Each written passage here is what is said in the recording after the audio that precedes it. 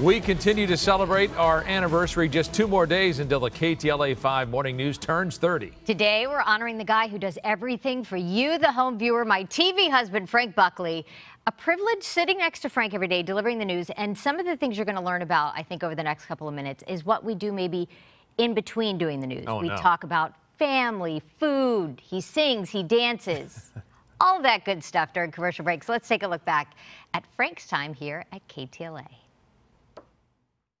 Let's give it up for Frank Aqua Boogie Buckley. Look at this. I'm doing it. All right, here you go. You see? Look at that. He did it.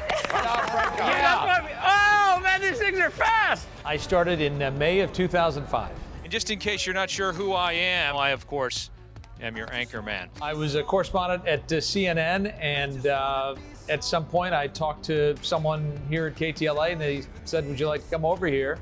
I grew up watching KTLA, and I thought, what an amazing place and opportunity, so I came over. I absolutely hoped I would be here 16 years later. This station is so important to Southern California. I love working here, and in fact, I hope to spend the rest of my career here. Daily coronavirus cases continue to set new records, and I always saw myself as a hard news guy. At heart, I still am a hard news guy, so the nighttime shift was more who I thought I was. But other people said, you know what? The guy who's not on TV being that serious journalist all the time, that's who you really are. All right, Eric, thanks a lot. Get us a donut. Eric Spillman said to me, just be yourself. Be the guy who I know. So I sort of took that to heart. Yeah. You've never done. Beautiful. It took a while for me to get used to that, to just let myself go and to be myself, to trust the people around me. Don't go breaking my heart. Come on, Jess. And once that trust was there, things have been great ever since. Last time I saw you, we were on a court together playing pickup ball. You were pretty good. That story keeps getting better. Frank, since he was a reporter, he has my utmost respect. He's the consummate news person. He's extraordinarily credible. Sitting next to Frank Buckley, I have learned so much about the news business, about breaking news, about getting it right. I'm Frank Buckley along with Jessica Holmes. We are following breaking news out of Ventura County, where the Woolsey fire continues to burn homes. Obviously, there's been a lot of big breaking news stories. This is breaking our hearts this morning. And a lot of tragedies, sadly. And there's nobody I'd rather sit next to cover those kinds of things than Frank.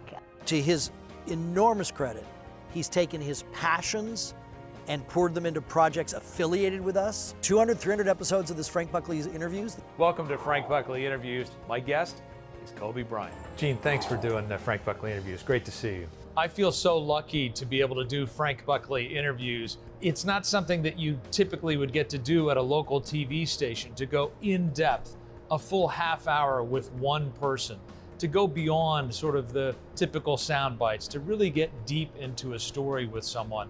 It is one of my great passions and joys, and I feel so fortunate that KTLA allows me to do this. Here we go. Okay.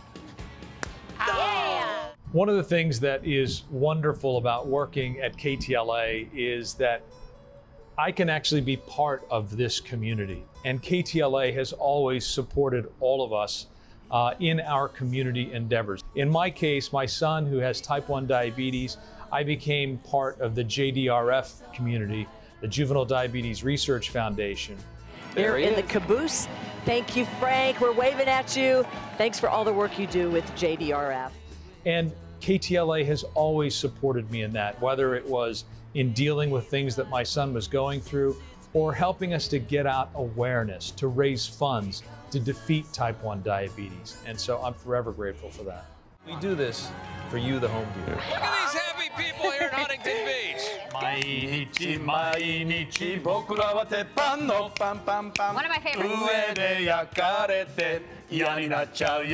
You know that song, you remember that one. It's on my iPod. I just feel so lucky to go to work every day. I wake up in the mornings and I literally, in the dark, sit on the side of my bed and a smile emerges on my face. I do it almost every morning because I know I'm about to wake up, go to work with these friends and colleagues, and help Southern California to get going every day. What could be better than that? Nice. That was great. Wasn't that how do you feel looking back? I want to, as like everyone else, I want to thank Layla and Brian and Todd for putting it together. Yeah.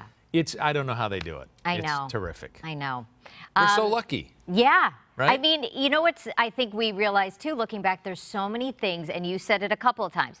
I don't remember that. I forgot about that. Yeah. And there's just so many moments, and yeah. We're just lucky to be here with you guys every morning, and we thank you most of all for watching and making this possible. Such a privilege, it really is. And yeah. we want to share our love for our 30th anniversary with you. So now's your chance to win one of our really cool swag bags with this anniversary mug and all sorts of surprises.